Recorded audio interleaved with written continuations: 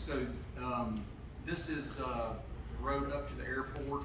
We've got a grant from the DOT. It's $2.8 million project. Its design is wrapping up now. We should be bidding that out this fall. It's going to smooth the curves out. It's going to be a 3-lane road when the project's done. 2 travel lanes, center turn lanes. We'll see aviation walking up there, do lighting, and curb and gutter. So that's going to be a real good project to really make the travel to the airport a lot safer and easier, particularly smoothing some of those curves out. So that will get going.